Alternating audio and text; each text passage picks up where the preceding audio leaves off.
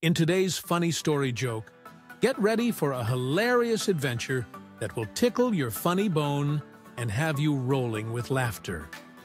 We're diving into a comedic tale that proves the only thing worse than bad eyesight is a golf game that turns into a full-blown comedy of errors. Meet Jeremy, a golf enthusiast whose love for the game was only rivaled by his frustration over his deteriorating vision.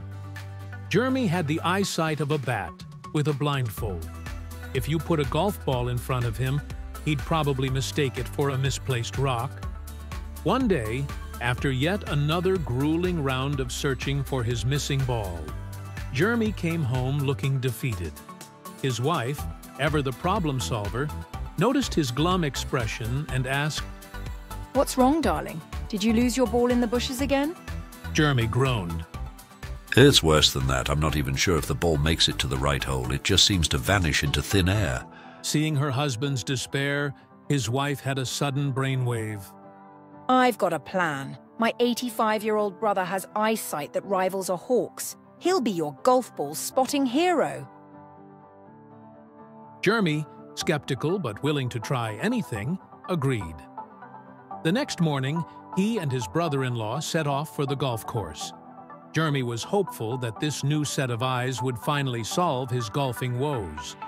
His brother-in-law was ready to be the ultimate spotter, tracking the ball with precision. At the first tee, Jeremy lined up for his shot, feeling a bit of renewed optimism. He took a mighty swing, and the ball soared into the sky.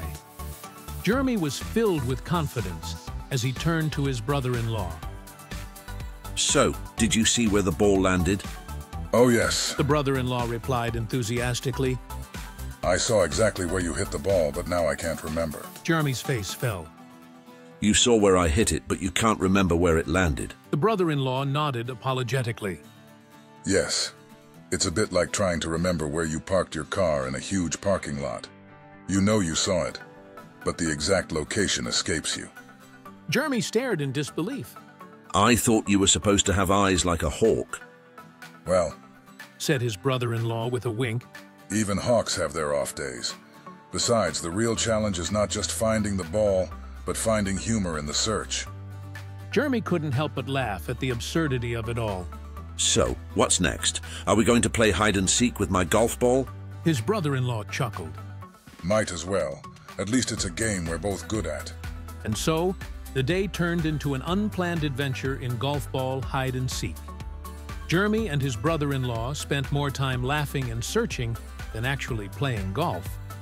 By the end of the day, they had lost track of not just the golf ball, but also the score. As they rode back in the golf cart, Jeremy turned to his brother-in-law. You know, this might just be the best round of golf I've ever had. His brother-in-law smiled. Well, at least you had a great time, even if we never found that ball. So, when Jeremy and his brother-in-law got back to the clubhouse, Jeremy said with a grin, "So, telling me we both are terrible at golf. My wife makes me play golf because she thinks it is good exercise. And you?" Well, I play because it annoys my wife. She thinks I am having fun.